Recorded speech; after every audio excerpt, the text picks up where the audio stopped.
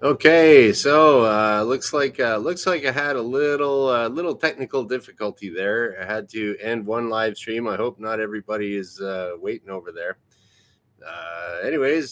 Yeah. So this is a little whoops. I went to go live and it's just excuses. Welcome to the Super Pilotish channel. My name is Graham Wilson, and today I'm going to be talking about a question from one of the viewers in my basement.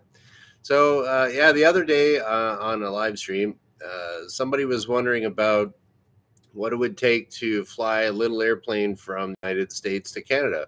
What are the requirements? What do you got to do? And it's like, I haven't done a video about that ever. So hopefully I can answer some questions there. And yeah, boy, it throws you off when YouTube doesn't go right away. Okay, so I'll just kind of get to where I'm getting my information. I did a little bit of research, and there was the AOPA website has what's it, the American Pilot Owner Association. Anyways, those guys have a really, and I'll put a link in the description below. Oh, look at this! I got pink all over my hands now from my highlighter. Wonderful! What a great show. Anyways. Yeah, so I'll put a link in the description below that of yeah, where to get this information. I'll go over the AOPA information. It looks pretty good, so I'll give that to you. I'll give that to you as a resource. And yeah, we'll kind of get to it. So here you are. You're in the United States, and you're thinking, I wouldn't mind going up to Canada. And hey, Jim, thanks for coming in. Okay. And hi, Jordan. So, if you're flying from the United States to Canada in like a little airplane, we'll say like a Cessna 172 or Piper Warrior or something like that. That pink highlighter is distracting. Who cares? Okay. Yeah, so on the AOPA website, I printed it out here, and it looks to me like, you're flying your plane in the States, you got to have all the proper paperwork around and everything. You got to have your pilot's license. You got to have proof of insurance. And so one of the things that I highlighted here is that for your airplane, you got to have a permanent registration certificate. So not a temporary one. So if you just bought your airplane, wait till you get we're talking about people in the States here. If you bought your airplane, wait for the permanent registration certificate to come. You can't have a temporary. Okay, it also says here that you got to have a radio station license. Now, that's something a little bit different. The radio station license is associated with the radio that's in the airplane, so you can transmit.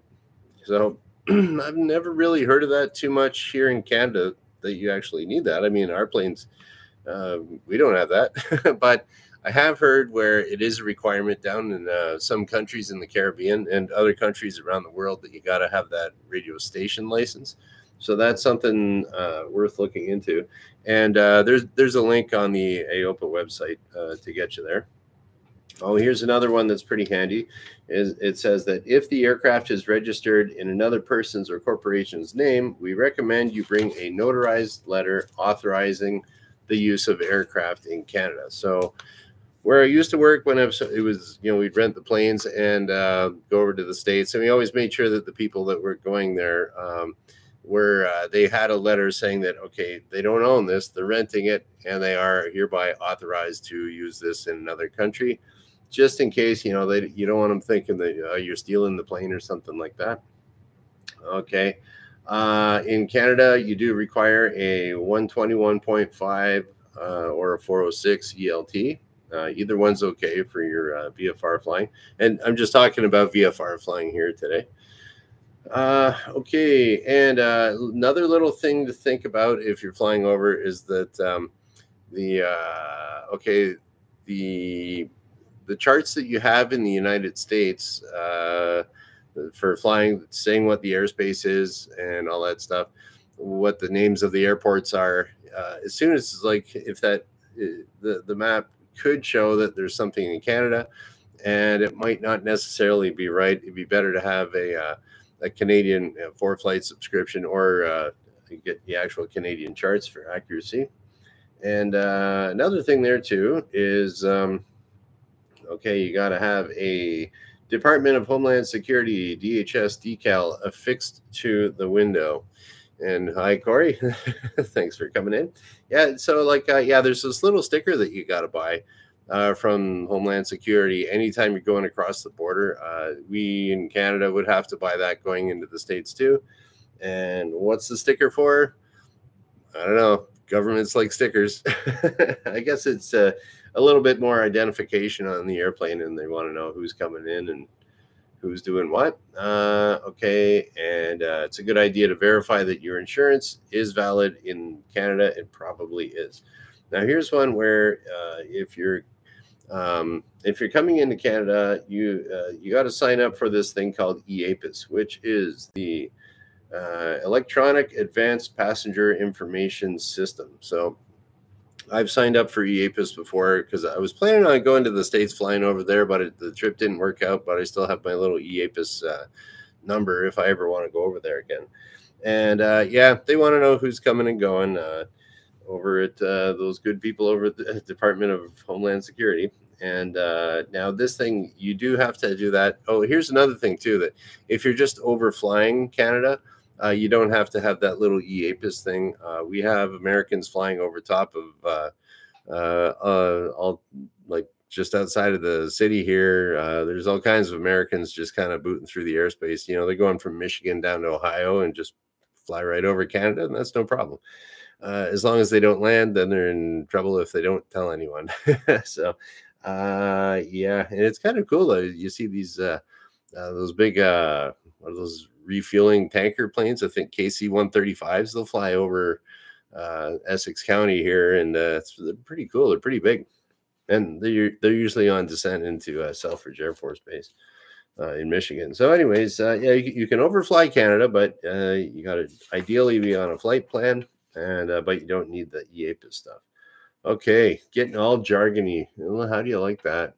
The thing about that is, okay, if you're crossing over, be very wary of how much you got to do a lot of stuff in advance. So you got to file your EAPIS at least 1 hour before departing. What's it say? Departing from or arriving in the United States. And another one there too is, we got here. Oh, and then if you're coming into Canada, you got to call up this CanPass number, and that's no less than 2 hours. So anyways, this I'm just kind of glossing over this really quickly. And yeah, so they're very tight about those the time windows that you have to give them advanced notification. And it's always best, you know, sometimes you can file flight plans on your iPad and it doesn't necessarily go through. So in all cases here, it's always best to call on the phone, talk to somebody, get their name. And then a lot of times if you go into, that's helped out someone that's cleared customs over in Detroit here from Windsor. And they'll say, hey, you guys aren't supposed to be here. And then the pilot says, yeah, I was talking to Bob. Oh, Bob, yeah, he just finished his shift. Oh, okay, yeah, come on in. You know, like, so it can make things go a little bit easier. It's always good to talk to a person, get their name, and talk on the actual phone. The technology most of the time works, but not always. And then another thing too, this is, I'll be summarizing this a little bit later on the whiteboard. Yeah, what you got to do is if you're flying from United States into Canada, you might file your flight plan in the States, but it doesn't automatically transfer over to Canada all the time. In fact, most of the time it doesn't. If you're doing an IFR flight, it does, but VFR, no. So you got to make sure that you call up before you come into the Canadian airspace. You call up your flight service station here, and I'll give you the number later how to do that. And just say, hey, I'm on a flight plan from the States. Do you have me? And they'll say, nope. And then they'll ask you a bunch of questions, you know, what type of aircraft you have. Wake turbulence category will be light, not heavy.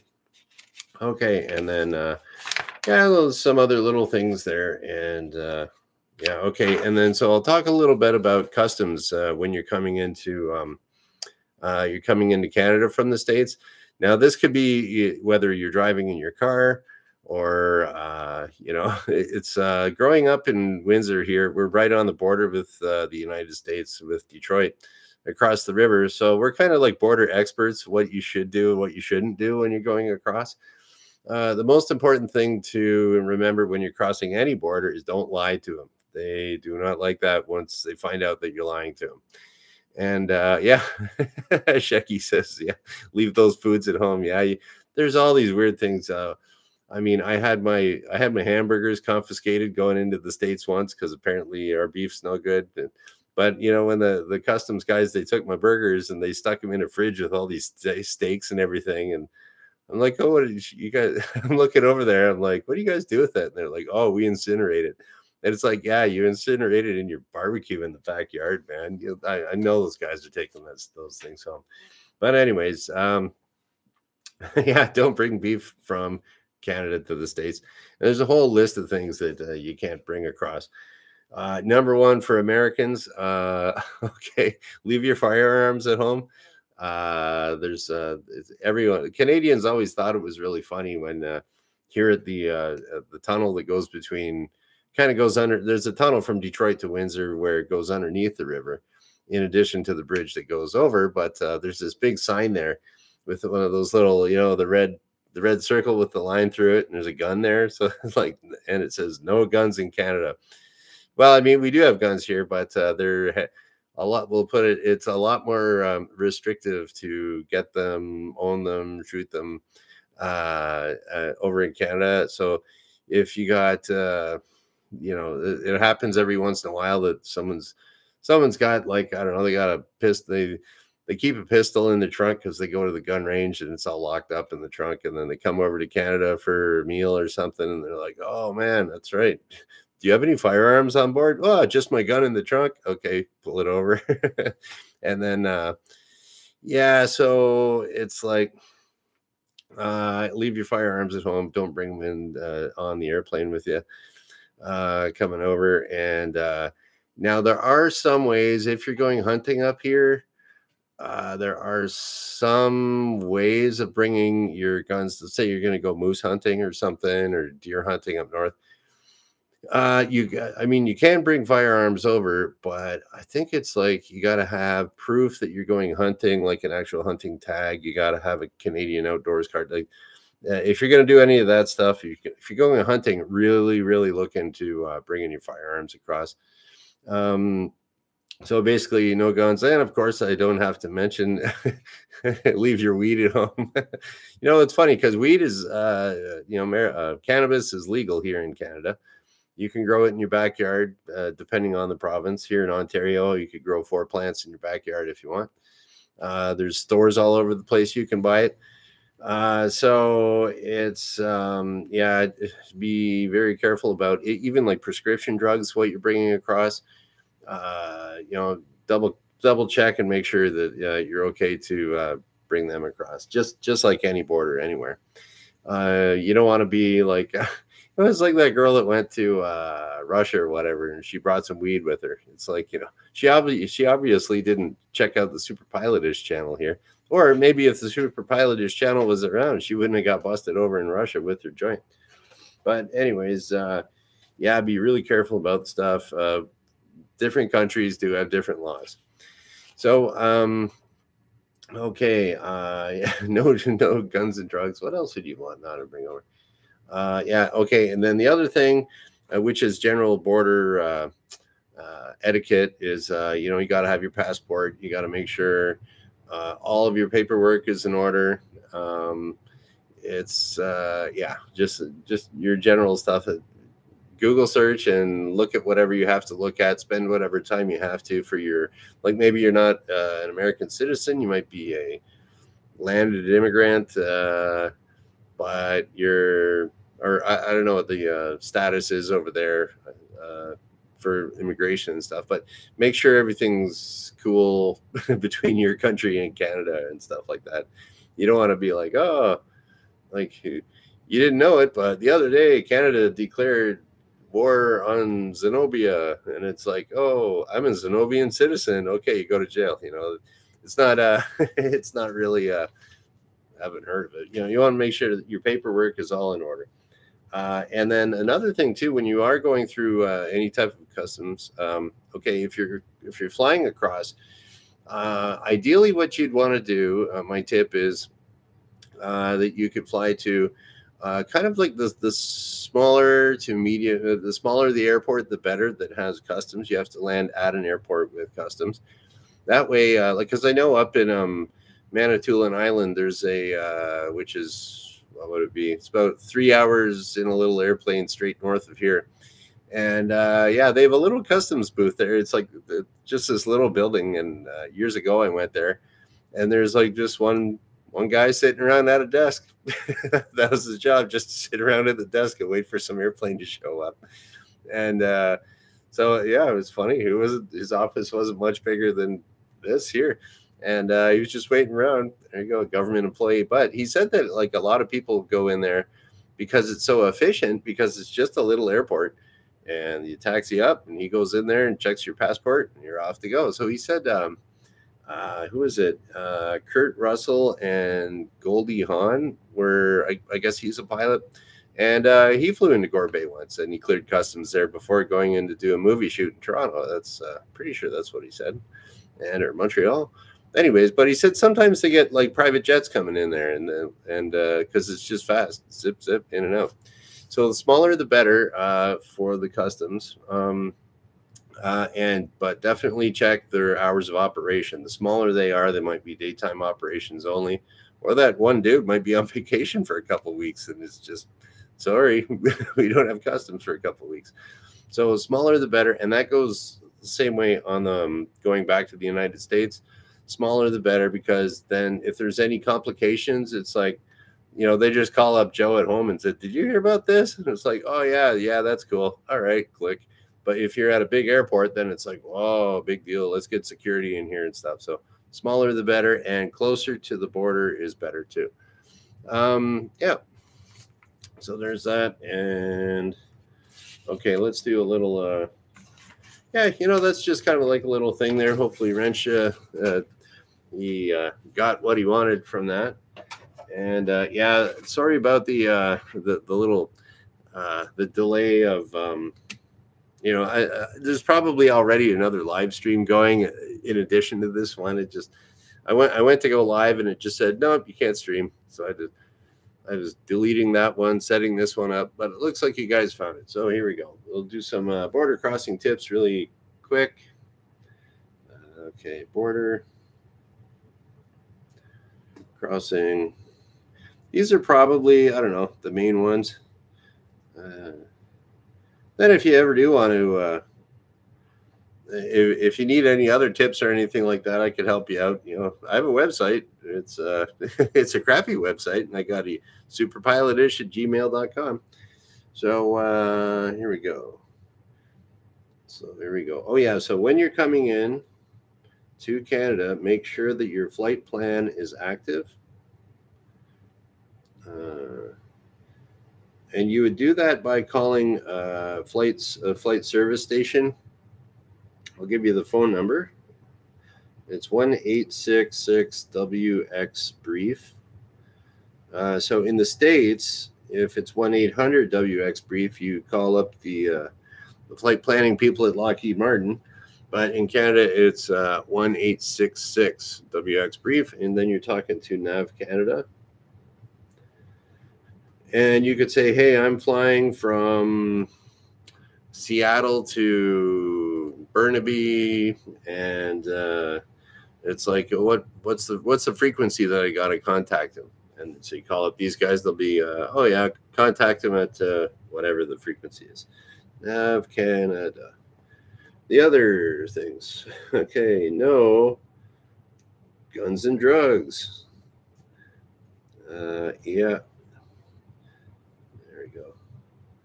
And yeah, if you ever do get busted with guns and drugs at the border, you better be honest. If they catch you lying, they're going to throw the book at you. Because, I mean, people do make honest mistakes. I knew a guy, he was in court for, yeah, same thing. He was with his girlfriend. He was a Marine. He was home for the weekend in Detroit. And, yeah, he was coming across. or they were driving downtown, just driving around, and they said, "Hey, let's go over to Canada." But he forgot, like I said, he had a pistol in his trunk. And then he saw he was going around the corner where it says no guns. And he's like, on the way to getting to Canada, he remembered, oh, I got the gun in the back. Yeah.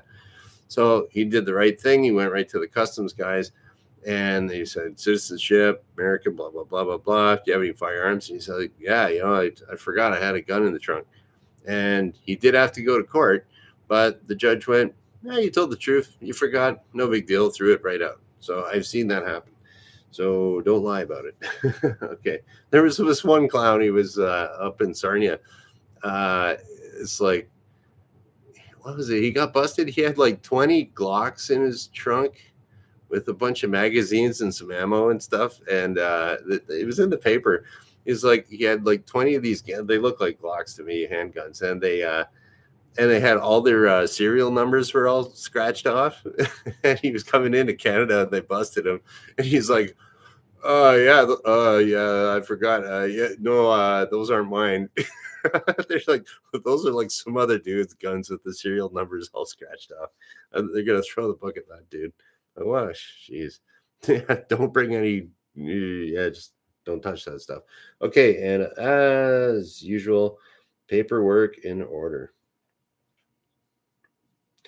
Now it's not. Yeah, like and another little thing to know, if you ever are turned back from the border, and I've known this happen to people going to the States and coming back, both ways. If you ever get turned around because you're lying to them or you're using a fake passport or something like that, you'll never legally be able to come to the country ever again. Basically, there's ways of getting waivers and things, but generally you do not want to get turned back for improper paperwork. It's better to be honest and just say, plead stupid. I didn't know. And maybe you didn't know, but make sure your paperwork's in order. Number one, make sure you got your passport and your ownership to the plane and all that stuff. Yeah. Okay. So there we go.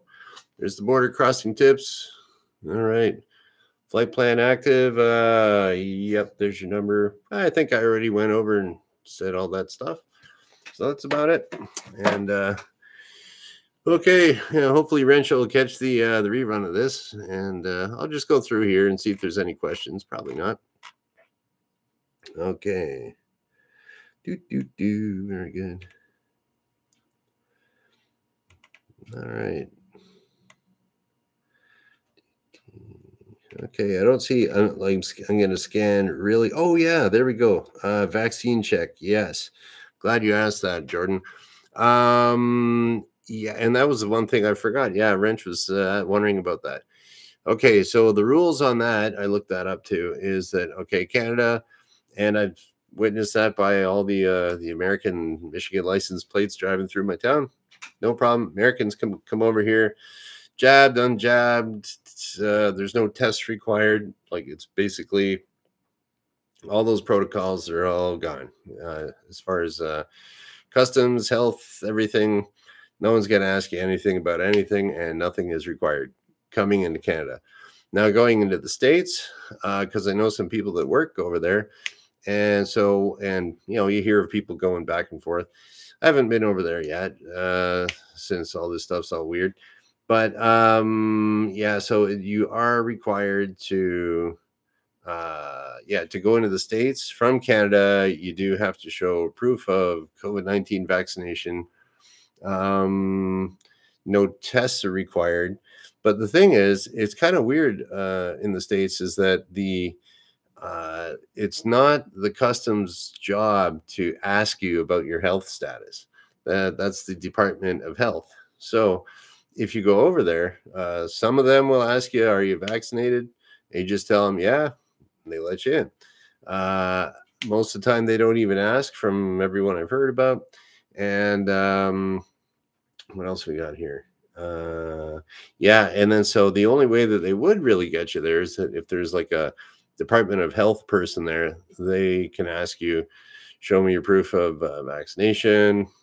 You don't have that, I don't know what happens if you don't. They'll probably just turn you around. I don't think they would quarantine you or anything, but it's like, yeah, basically, not allowed to go to the States without the proof of vax. And that applies for passenger airplanes, little airplanes driving over, anything. Okay. So that is, that's the lowdown on that. Okay. Looking for question marks. All right, very good. Okay, very cool. Okay, so that's it. Thanks everyone for showing up. Today is Wednesday. It's really snowy out there today. It looks nice, but I don't know. It's good, good snowman, good snowman weather, but I'm not going to do that today. Okay, and then it's Wednesday, so I'll be back on Friday because I do this Monday, Wednesday, Friday at noon Eastern, and that is about it. So, thanks for watching, everybody. Bye.